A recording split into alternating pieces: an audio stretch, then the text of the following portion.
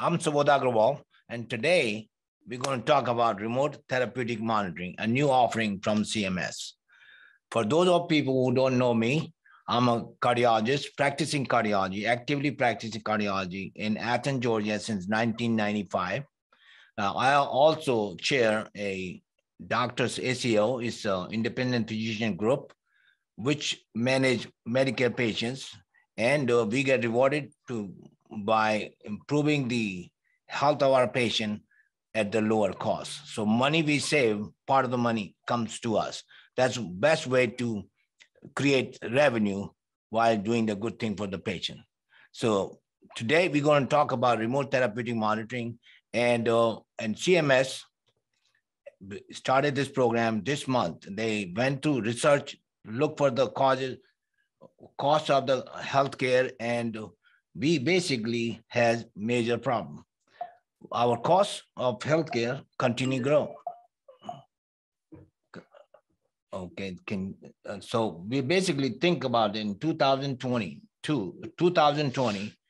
the US spend $4.1 trillion, and 90% of that money was spent on patients with chronic diseases and mental health conditions.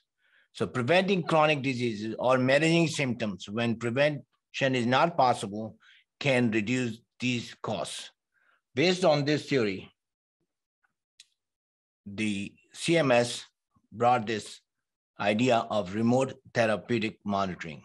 And CMS has been doing things like that: chronic care management, principal care management, and remote therapeutic monitoring for the last few years with the goal of connecting provider with the patient. CMS feel like by connecting provider with the patient can be treated early, then can at the right time, and may reduce the admission to the hospital, may reduce the ER visit, may reduce the expense of treating disease later. So in this slide, summarize how these programs or remote therapeutic monitoring will connect provider with the patient. For provider definition for CMS for remote therapeutic monitor is defined as any physician, any nurse practitioner, any physician assistant, or any qualified healthcare provider who has NPI number, who are registered, who can provide service, such as physical therapist, dietitian, social worker. Those people can provide services to the patient.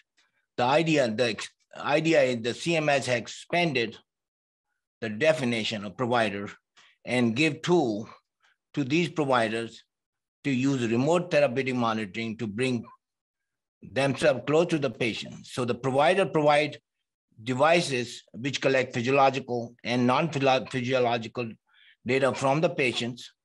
The provider see those data through the gateway devices and change treatment based on the alert or based on behavior of the patient. Now the question is, does this way of treating patient or bringing patient closer to the physician or connecting provider with the physician, does it save money? Multiple study has shown in private as well as in government that this work. It improved the quality of care. It helps reduce the cost. And recently, the one study showed that by bringing patient close to the provider, it avoid urgent care and emergency room visits. It may avoid many hospitalization, improve compliance of the patient with medication. Compliance is also a problem, and it costs significant amount of money as a waste of medical care due to non-compliance. It can detect non-compliance early, and then the provider can act on it. It can detect efficacy of the treatment earlier and detect side effect of the treatment earlier. So what is the evidence that this kind of therapy work? So this is a randomized controlled trial of 552 patients with uncontrolled hypertension was managed in one section using online management of blood pressure measured by the patients. They follow the protocol given by the provider compared to the usual care.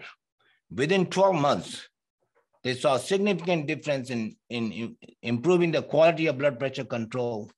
And with that, it also significantly reduced the cost of care. So according to this study, 1 millimeter decrease in blood pressure saved $15 in healthcare.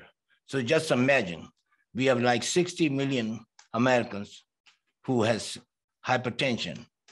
And if we use similar kind of program for them, we can control blood pressure better and hopefully can reduce the care costs. So how to perform remote therapeutic monitoring? Now, CMS tell you how to do it, but they publish everything in the Federal Register. And for a physician to see what CMS want us to do, you have to come to this Federal Register. So this Federal Register published in November, it contained 2,414. It is basically a new fee schedule publication, and you have to find the remote therapeutic monitoring guidance in this paper. So I found the quicker way to find out. So this publication is available in internet. You just type Federal Register 2022 and remote therapeutic monitoring, and you get this. Once you have that, then click Control F and type remote therapeutic monitoring. It will take you to page 351.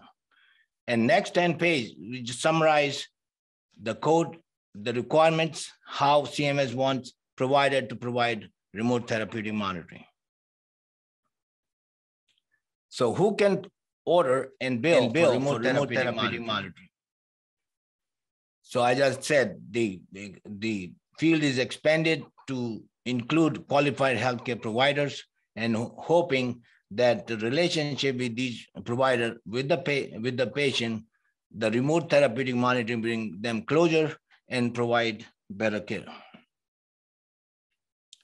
So let's talk about this. What are non-physiological data? So remote therapeutic monitoring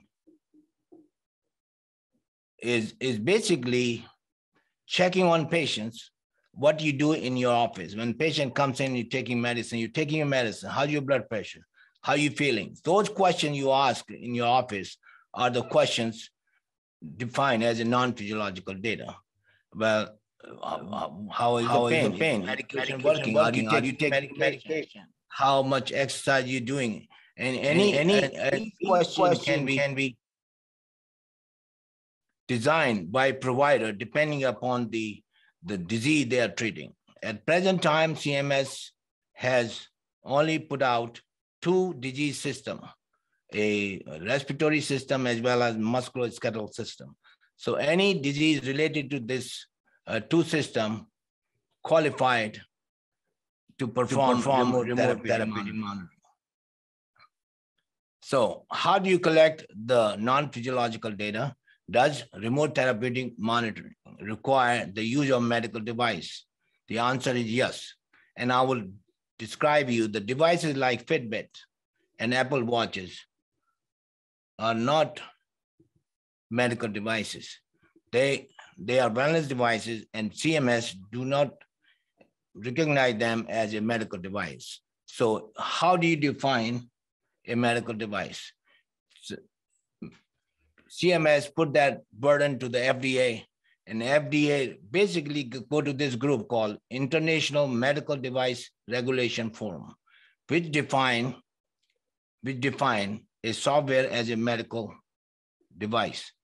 So recently, the software which can be downloaded on a smartphone or software which can be downloaded on PC can perform certain function. If we're able to do that, then it meets the definition of medical device. Now, if you send that device to FDA and say, listen, can you tell us this meets the definition, you will not get the answer for it. So we have to come to this paper, read the paper, and see that your device or somebody who's providing the software meet the criteria. So what this device should meet the criteria described here. It should be able to diagnose or screen or monitor patient symptoms related to the disease process and able to communicate to the provider, able to create alert, able to document progress. All those features has to be in the software to make it a software application for medical device. So how do we collect non-physiological data?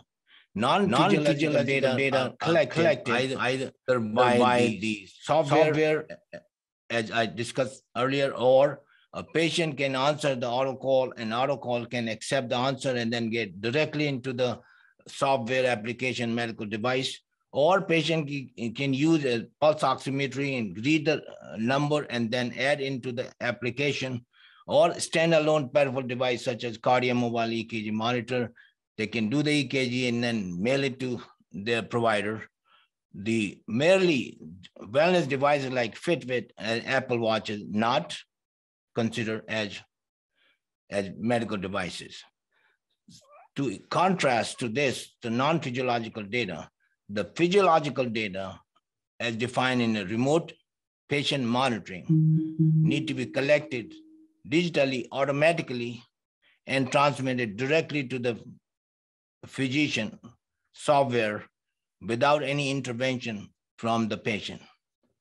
So remember that the remote patient monitoring is a totally different thing than remote therapeutic monitoring. And the data collection is different. So non-physiological data is really how your patient doing. Those are the questions you create, and then you see those answers and then modify your treatment. So this is the example given in the Federal Register, how CMS think that remote therapeutic monitoring will potentially be used in general public. So I'll read that for you. A asthmatic patient is prescribed a rescue inhaler equipped with FDA-approved medical device that monitors when the patient uses the inhaler. How many times during the day the patient used the inhaler, how many puffs or doses the patient used each day, the pollen count, the environmental factor that exists in the patient location at that time. So this can be collected by the device itself, and patient can answer those questions in the software, enter the data, and that data can be given, can be sent to the provider.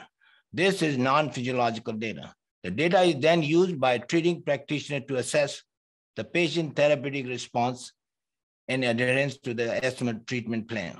This can enable the practitioner to better determine how well the patient is responding to particular medication, what social or environmental factors affect the patient respiratory system status, and what change could be made to improve patient health. So this is the CMS explanation in the Federal Register. So basically, my suggestion, this remote therapeutic monitoring trying to do is to bring provider closer to the patient on daily basis and able to monitor patient answers and able to modify treatment according to that. So I want to give you example that I'm going to start doing this in my practice. And this is my thoughts are. And we will welcome you, any questions from you. So go ahead and raise the question, and we will take time to explain all these questions. So for example, number one, a 70-year-old lady with COPD with exercise-induced hypoxia undergoing pulmonary rehabilitation. She usually visits local ER once in 2 weeks due to non-compliance of medication and get hospitalized at least 4 times a year, each hospitalization lasting for 4 to 7 days. The physical therapist who performing the pulmonary rehabilitation decide to do remote therapeutic monitoring with goal of improving function, increase compliance, reduce ER visit and hospitalization. So that's her decision or his decision. So now then they create a care plan. This is what we're going to do. Based on their care plan, the provider create non-physiological data, which can be and can be inserted into software application medical device and provide that pulse oximetry. These questions could be or could modify the way you want it.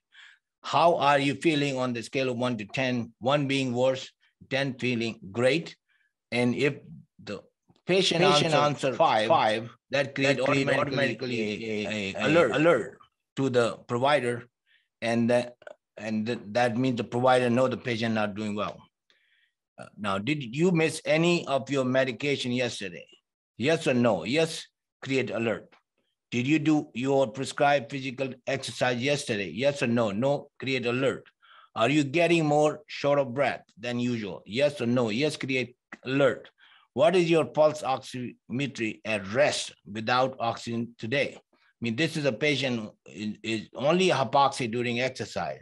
So patient should be should have good oxygenation at rest without exercise. So if the oxygenation is less than 88%, that create alert. And what is your pulse oximetry after prescribed exercise with prescribed oxygen today? Less than 88% create alert.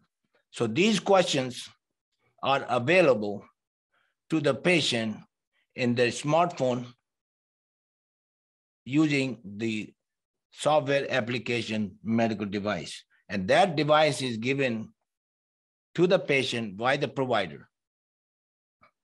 Now, so what happened after that? The patient gives informed consent, has a smartphone. The provider download a specific software application medical device and adds questionnaire to this device, register the patient, educate and train the patient to answer the question to the best of their ability on a daily basis. The provider then monitor patient's response to those questions on a software platform in the office or home on a daily basis, follow the care plan and document response to alert. The provider alter the care plan based on the patient response to question and alert. The provider has at least one interactive communication with patient or caregiver in a calendar month to qualify to bill CPT code 98980 and multiple of CPT code 98981 for each additional 20 minutes. The device collect all these events, document time spent on review of the patient data, create 30 days report for the provider to sign and bill. So if you have a patient like that, how are you going to bill? So this is the way we're going to bill. We're going to ICD-10 should be part of the respiratory system. So they are J44.9, chronic obstructive pulmonary disease, chronic respiratory failure with hypoxia. Then if you have that, then you only bill 98975 only once at the start of the remote therapeutic monitoring, which can last for 1 month, can last for 6 months, and can last for 5 years. So only once during one episode, when another episode is started by somebody other physician, then they can bill that again. So once per episode, and Medicare is will pay about $19 for that, plus minus $2, depending upon which area you live in. Then CPT code 98976 for the software application medical device and pulse oximetry meter provided. So the provider will buy that and then provide that to the patient at no cost to the patient and bill every 30 days for the duration of RTM. So if patient require remote therapeutic monitor for 3 months, it will be 3 times. It will be 6 months, it's 6 times. The CPT code 98980 for first 20 minutes with at least one interactive communication with the patient, and $48 plus minus $5 depending upon where you live. And for additional every 20 minutes, they'll pay you $39. So the provider bill their NPI, use their NPI to Medicare without supervision from the physician. So that's a major difference in the remote therapeutic monitoring, that the physical therapist can decide, do all these things, stay close to the patient, and make the patient compliant with medication, detect early non-compliance, and intervene. This is one example. So second example I'll give you is the muscular-skeletal system. So a 65-year-old Mr. Smith is undergoing physical therapy after total right knee replacement. He also suffered from chronic lumbar back pain due to spondylolisthesis and has on chronic narcotic medication. He has been non-compliant with his physical therapy due to poor pain control. His daily activities are limited due to chronic pain. The physical therapist decide to start RTM with the goal of improving compliance and improving function. So it's the physical therapist, not the physician, who decide that this patient will undergo remote therapeutic monitoring. So similarly, how they do it. So the physical therapist decide to collect following non-physiological data. How are you feeling on a scale of bad, normal, good, or great? The bad will create alert. Did you miss any of medication yesterday? Yes or no? The yes will create alert. Did you do any prescribed physical exercise yesterday? Yes or no? No will create alert. How's your pain without your medication? If the pain is the one being no pain, 10 being the worst, any number of 7 or greater will create alert. And what was your pain with your current medication on the scale of 1 to 10? Any number like 5 or more will create alert. And these numbers can be adjusted depending upon the provider. Provider control all these questions. So what happened? Then the patient give informed consent, has a smartphone, the provider download a specific software application, medical device, add questionnaire to this device, register the patient, educate and train the patient to answer the question to best their ability on daily basis. The provider then monitor patient respond to those questions on a software platform in office or home or on daily basis, follow the care plan and document response to alert. The provider, after the care plan based on patient response to question, alter and alert, change the plan. The provider have at least one interactive communication with the patient or caregiver in a calendar month to qualify to bill 98980 and multiple of CPD of 98981 for each additional 20 minutes. The device collect all the events, document time is spent on the review of the patient data, and create a 30 days report to the provider to sign and bill. So in this patient, how are we going to bill? So the diagnosis has to be related to musculoskeletal systems. So presence of right artificial knee joint is a G code, chronic pain syndrome, spondylosis with radiculopathy of lumbosacral region, and long-term use of opiate analgesic. With this ICD-10 code, the CPD code as described there, 98975 only once at the start of the RTM, 98977 for the device for musculoskeletal system, and CPD code 98980 for first 20 minutes, and multiple of 98981 for 20 minutes or more, and provide a bill with their NPI to Medicare without supervision from the physician. So it is an incredible way of connecting the provider with the patient who really involved in their care. And I hope the Medicare will successfully able to do it. They have, we're going to start doing it, see how that goes. And we're going to learn from our experience, and we will welcome your input. If you know more about this, then let's share that and move forward. My goal is that this is a good way of bringing patient closer to your practice.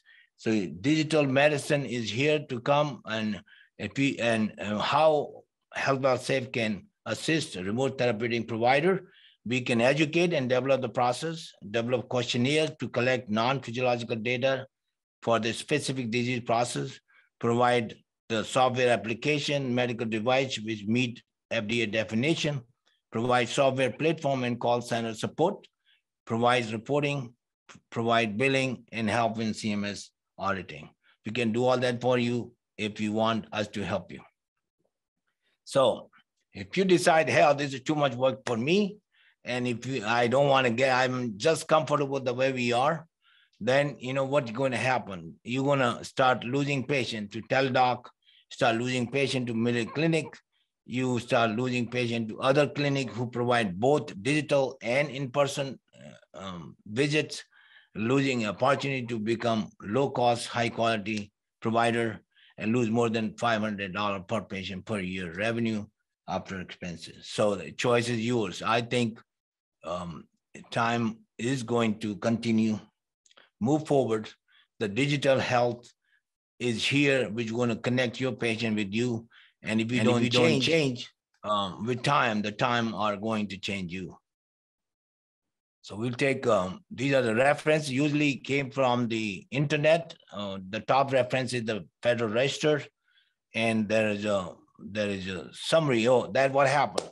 Once the register comes in, multiple healthcare consultant read all those things and then publish their blog and things which are available on internet. Just type remote therapeutic monitoring, CMS, and 2022.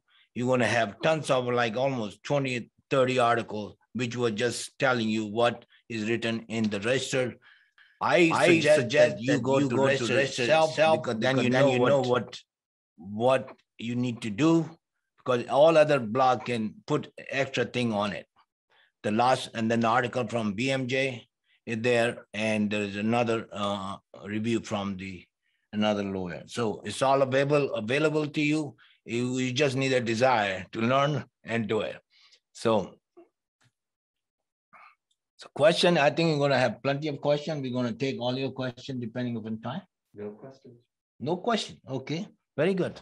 And so what I'm going to tell you that if you have question, you come to later on, you can send it to info@healthwellsafe.com. And we would really love to have you comment on our presentation or any question on a social media network at healthwellsafe.com.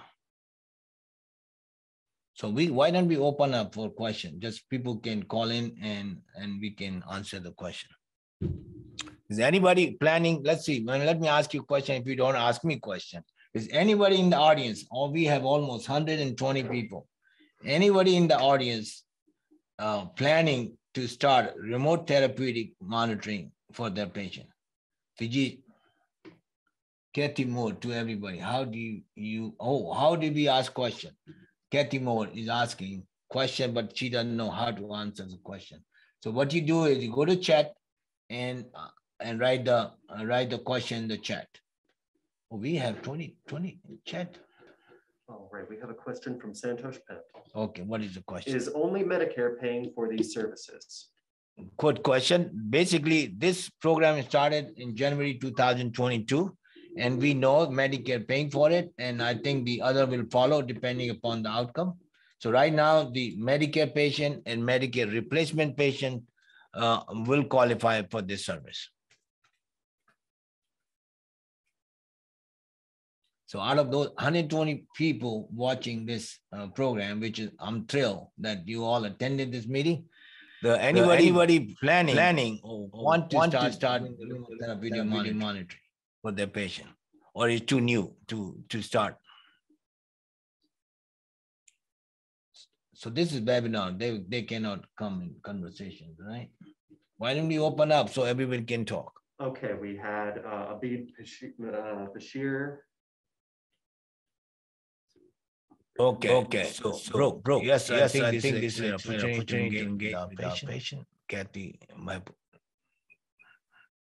okay, so Santosh Pant say, can patient register with RPM and get RTM service together? In the Federal Register, is it not said that they cannot have both? is not clear. So if a patient getting RPM, there are physiological data, and then you add non-physiological data, I think you got to know more of the patient, you'll do better care for patient. So at this point, unless CMS say you cannot do it, I would recommend that go forward and get to know the patient and treat patient with RPM, RTM. Hey, can you hear me? Bashir raised his hand to ask a question. Dr. Bashir, we just go ahead and see if we can. Hey, thank you, Subodh. It's a wonderful program, and we enjoyed your talk. And we'll look into. I guess being a subspecialist, I will be interested to learn whether there will be additional services will be added in future, like monitoring of patient for hypertension and providing therapeutic management of hypertension for my patients. So at this time, you told me that it's not included yet. Hypertension for remote therapeutic monitoring not included, but for hypertension, the best approach right now is remote patient monitoring, where the patient get blood pressure monitored and the data straightway come to your office, and you can develop a protocol and patient can follow that. So if you're treating hypertension, this is an opportunity to become your clinic, become a hybrid clinic. It see patient in person as well as patient is followed digitally using remote patient monitoring, not remote therapeutic monitoring. And the same softwares are available to do remote monitoring, where the like FDA approved devices like a software can be downloaded in patient smartphones. Very good. So no, for remote patient monitoring, the device collect physiological data, and CMS mandate from after the end of this emergency from January 16, that the device need to collect the data, take the blood pressure, and then send the data straight to your office without any interference from the patient. So, and most of the device we have that capability. They have cell phone in the system. They take the blood pressure, and the blood pressure reading comes within about a minute to your office. So if you're monitoring blood pressure, and you can develop a protocol and you can manage your blood pressure better than anything else. One last question. I know I'm taking a little time now. There is a interface developed with the current EHR system, like your system or my system. I'm using FACC. There is interface developed at this time, or it can be developed in future to get all the information transferred back to your EHR system to make it one platform? I think in the modern world, everything is possible. So right now, what Epic will tell you that we need money to create an interface. And so, if Epic is ready to do it, then the interface is possible. Okay. All right. Thank you. Thank you. So, Lauren Reinhardt, how will the billing work? Will be doing billing for provider like our RPM service? So, Lauren is our salesperson in Hawaii, and she's asking question. For RTM. Currently, we'll do the same thing what we're doing for RPM. And if anybody want to do RTM on themselves, we let them do it. We believe that billing is very important, and if you don't do it right way, then you will not able to collect money. So for our practices, we'll do the billing for them. Okay, can patient registered with RPM get RTM service together? I answered that. Okay, will RTM work with only physical therapists or also occupational respiratory branches of therapists too? Answer is yes. Any qualified healthcare worker who has NPI, who is licensed to do medicine and able to bill Medicare, can do respiratory system as musculoskeletal system. So like dietitian, treating obesity, which is causing musculoskeletal pain, and patient is undergoing dietary treatment, that dietitian can decide, listen, I want to do RTM, and they can do this, and they can bill Medicare. They have to follow same thing what I mentioned to you: develop the plan, develop the questionnaire, get the software application, a medical device, and then follow patients answers and develop the plan.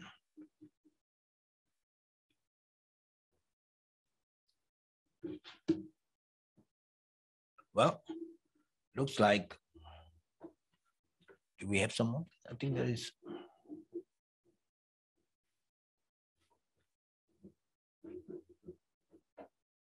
So thank you our team here, Chesco and Dylan and Daryl, who put this thing together, and Judah is in San Diego watching and helping us from there. Kyle, we have a question from Kyle. What makes patient eligible for RTM? Well, the patient first need to have Medicare or Medicare replacement plan as an insurance. Second, they need to have a disease system related to musculoskeletal system or respiratory system currently.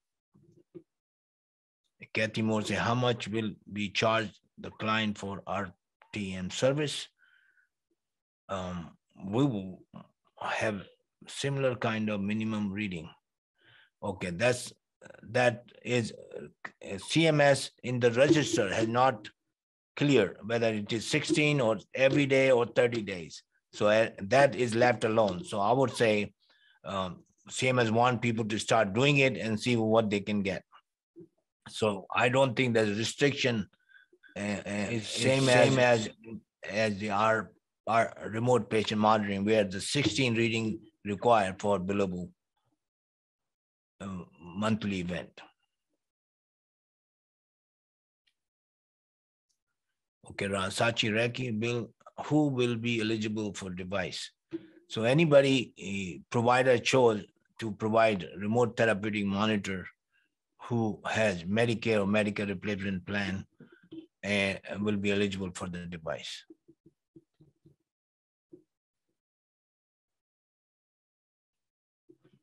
Well, Judah, thank you for putting all this together. Our team consists of here, Chesco, who want to say hello to everybody? Okay, Dylan, you want to say hello to everybody? And Judah, where are you? Chris, I'm here. You can, yeah, well, go and show on your face and let everybody see you, how hard working you're working, okay? So thank you all. We will see if there's any more thing here, question-wise. No, so we will continue to learn from it, and we'll come time to time and give you a seminar what we learned about remote therapeutic monitoring. Thank you all.